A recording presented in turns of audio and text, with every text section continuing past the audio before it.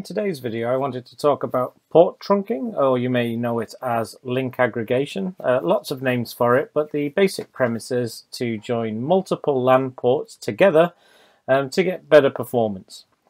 So the joining of the LAN ports together can be done in a lot of different ways.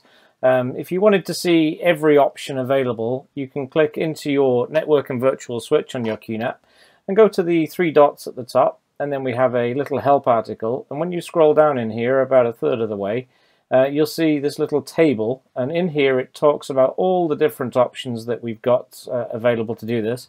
We've got 7 options in total. Now, to make it easier for you to pick which one, we do have a setup wizard that shows you the different options. So when you're in your interfaces section of the network and virtual switch, what you'll see here is a port trunking button.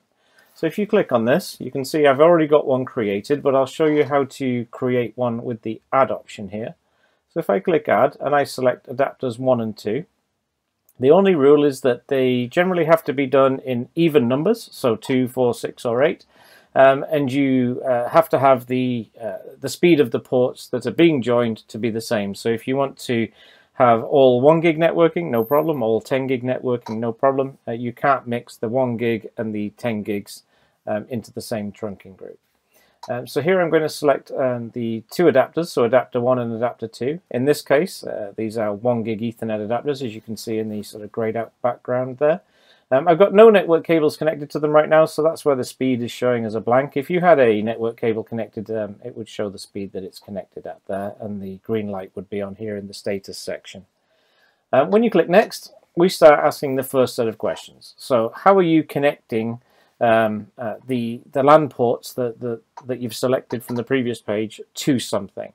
So we've got options here at the top. So if you do a direct connection between 2 NAS, so no switch, specifically for our VJBOD function, so that's virtual JBOD, using one NAS as extra storage for another NAS. So you can do that directly, and we will recommend that you use balance RR, where RR stands for round robin. As you scroll down a bit further, you've got the general switch options. So this would be anybody without a managed switch. So a lot of the lower cost switches out there don't have a web interface or an application to manage them. They just are what they are. And here we've got 3 separate options that you can choose from here. And then at the bottom, you've got the one that's the managed switch. Now, this is the one I generally recommend. Specifically, I recommend the 802.3 AD option, or sometimes known as LACP, which is the Link Aggregation Control Protocol. So you've got a lot of different options. Now, the only downside of the bottom option is you must have a managed switch. So most of the switches that we're selling now are managed switches. So I'll show you the interface of that in a moment. And you've got to do the setting at both sides. So you've got to say that you're doing the 802.3 AD or whichever mode you pick. You've got to choose that option on the QNAP as well as on the matching ports on the switch.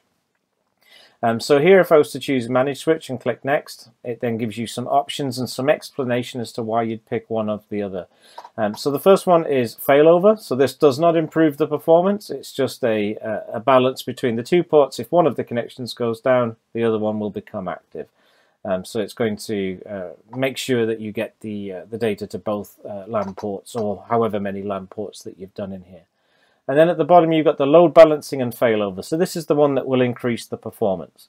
So this is going to bond the 2 ports together for load balancing purposes. So the first person or first device on the network that tries to communicate, it will go through the first port in the aggregation group. The second item that comes in will go through the second port, and so on.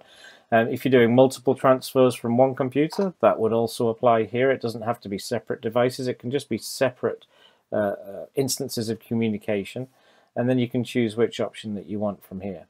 So as I said before, you've got to do this in 2 places at the same time. So I do already have an aggregation group here set up on adapters 3 and 4, which in the case of this NAS here, that's the 10 gig ports. These are 10 gig SFP plus connections, and I've got a couple of DAC cables connected from here to one of our 10 gig switches. Now, if I go into the information of this link, you'll see that instead of being 10 gig in speed, if I go to the hardware tab, it's showing up as 20 gigs. So I've got 2 10 gigs bonded together. Now, a lot of people might think that means you're going to get 20 gig throughput, so if you just do a drag and drop of one file, it's going to go 20 gig. That's not the case. It's still only going to reach a maximum speed of 10 gig, but if you do 2 transfers at the same time, each of those will be 10 gig, so that you get an aggregated speed of 20. So it's going to help you with that scenario. So here with the 20 gig connection, if I go across to the switch where it's connected to, we can see that in the link aggregation section of this QNAP switch, we can see that ports 1 and 2, which on this switch are SFP plus ports, is I've got ports 1 and 2 connected, which match ports 3 and 4 from the QNAP NAS that I'm using. And here I've got mode LACP, which is the 802.3 AD mode, and you can create link aggregation groups on a switch pretty easy. So here's LAG2, so let's say I wanted to create one for ports 3 and 4 here. So what I can do is I can tick the box, I can choose ports 3 and 4, and you can choose between 2 different types of link aggregation. So you can do LACP or static, the needs of which are depending on the circumstance and how you're connecting it and what you're connecting it to. So you really need to make sure that you know which one to select here. I can't say that for you because each situation is different. If you've got any questions, do ask in the comments below and I'll try to help out. So here, if you wanted to create a link aggregation groups on ports 3 and 4, you just click save. It's really that simple. It's that easy to set up. So now whatever I connect to ports 3 and 4, so let's say I wanted to connect on this QNAP adapters 1 and 2 to those ports, I would just create a link aggregation group between these two. I would match it over here on the switch, connect the cables together, and now they're going to be aggregated together into the switch. Everything would be correctly configured. So that would apply to the 802.3 AD if you want to use a switch or some of the other modes that we've got as well. So that's link aggregation. Again, it doesn't give you a combined 20 gig a second total for a single transfer.